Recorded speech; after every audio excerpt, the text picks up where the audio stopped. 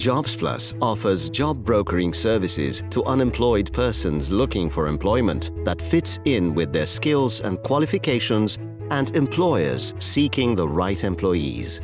The organization also provides training services to people who are seeking employment or are already employed and wish to enhance their knowledge, skills and competencies. The programs range from training in basic competences and soft skills to advanced technical courses and trade skills training.